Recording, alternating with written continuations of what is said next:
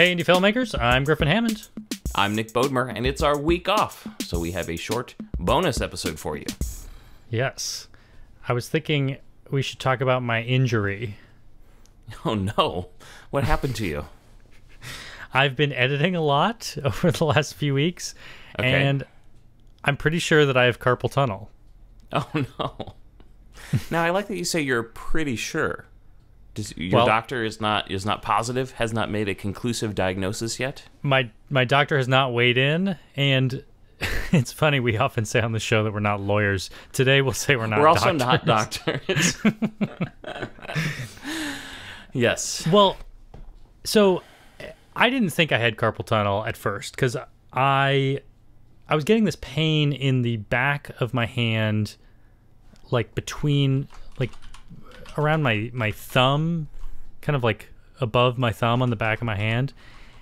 And I thought it was from, I mean, it felt like I was getting this pain from like my trackpad and doing a lot of like scrolling on my phone with my thumb.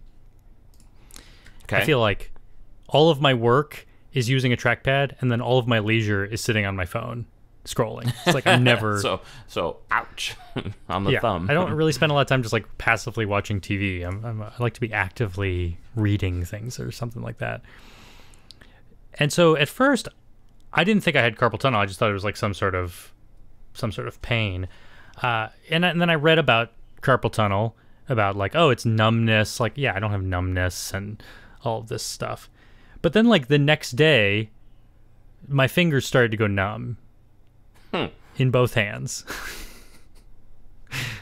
You might first notice that your fingers fall asleep and become numb at night. This usually happens in the evening because of the relaxed position of your hand and while sleeping. Does that happen? It was worse at the end of the days, but I just attributed that to like, you know, the buildup of stress over the day. But once I started feeling numb, I thought, well, do I really have carpal tunnel, or is this just psychosomatic or confirmation bias? I read about carpal tunnel, and now I'm feeling the symptoms of it. Yeah. Am I just imagining it? You know, one way to know for sure is to go talk to a doctor. Just put it out there. That's an idea. Well, either way, I was pretty sure I had pain in my hand and now numbness in my hand, probably from repetitive movement and not giving myself enough of a break. So my first attempt to solve this was to move my trackpad out from under my right hand, and I put it under my left hand, and then I grabbed a mouse that I haven't used in years, just a wired mouse, out of my drawer, and I plugged that in, and I started using that with my right hand, just thinking, let me just change the movement a little bit. But I was still doing a lot of editing, and I was still, that's when I was starting to feel numb. I think I was just reaching the peak of too much use. So I decided to actually buy 4 different products to try to solve this problem. Okay. And the first one is real simple. I bought a little like stylus for using on my phone. Okay. Just because my hope was maybe I could just change stop the motion a little bit. Yeah. Yeah, just, you know, instead of holding my phone and scrolling with my thumb and touching everything with my thumb, maybe I could hold it differently, you know, in my left hand and just tap it with a stylus. So that was one small thing I did. The stylus actually kind of sucks. It's a Amazon Basics stylus. Yeah. I feel like I have to like push really hard to make it work. But then I also got I got these because they were really cheap, and maybe they work a little bit. I got these little like latex hand, like wrist braces. It's just like it's almost like a glove that has no fingers. It just like goes around my wrist and then like has one finger that goes around the thumb, and that's it. And it just kind of like holds my wrist steady, I guess. I don't know. People liked it in the reviews. I'll put this in the show notes in case anyone wants to look at this weird stuff at Hey.film. But the reviews liked it, and so I thought, sure, I'll try to use that too. Then I also got some of those like classic wrist, like soft things that you put on your desk in front of your keyboard. Those like gel things. Do you have anything like that? I don't, but maybe I should. I mean, I never thought about that as something I would need, but realized like, yeah, I am kind of just putting like the bottom of my wrist, the bottom of my hand, just like on my hardwood table, and maybe that's adding to the pressure that I'm creating. But the final thing I got that I think is pretty interesting is a wireless mouse that's actually, it's called like a handshake mouse. I think I sent you a picture of this thing, holding right? it sideways. Yeah, you sent me. It looked a little crazy. Yeah, it rolls around on the table just like a wireless mouse would, but instead of being flat, you kind of turn the whole thing 45 degrees to the right. So when I'm holding it, my thumb actually goes on the left side of it, and my index finger goes on the right side of it. And when I look at my wrist on the table, it's actually kind of 45 degrees sideways instead of flat. So it just changes the way my wrist is hitting the table. And it actually does seem to keep it a little bit straighter than like bending right before the mouse. And have you seen improvement then? You feel like it's helping? I have seen improvement. I'm no longer numb. My pain has mostly gone away. I still feel it every once in a while, but not as bad. But I think this was a completely non-scientific test where I bought 4 new variables and started them all at the exact same time. I bet the mouse is helping the most. That would be my guess.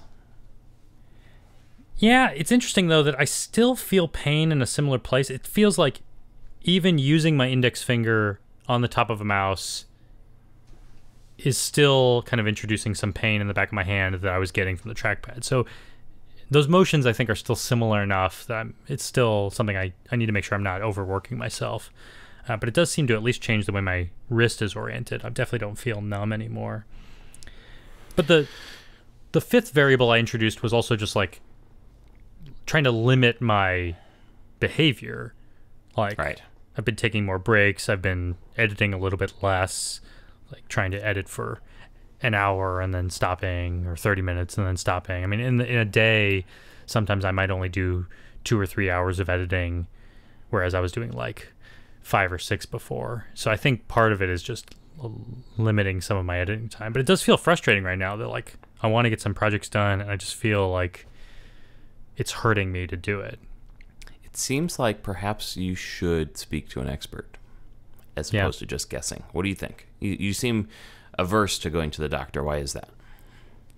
Well, I want to go to the doctor, but I also don't want to like waste a doctor's time with like, if like everything I'm reading online is like, oh, you're hurting because you're doing repetitive motion and you're doing it a lot, and the solution is don't do that so much or break it up a little bit. I just feel like I should try those basic things first, because like a doctor's gonna be like, yeah, you're editing all day, doing the same hand movement all day. That doesn't sound good. Yeah, but that's what doctors are for. You might want to get an expert medical opinion and make sure you're doing all the things you maybe there's other ways you can improve this without having to basically stop editing, which it sounds like is your plan right now. Yeah.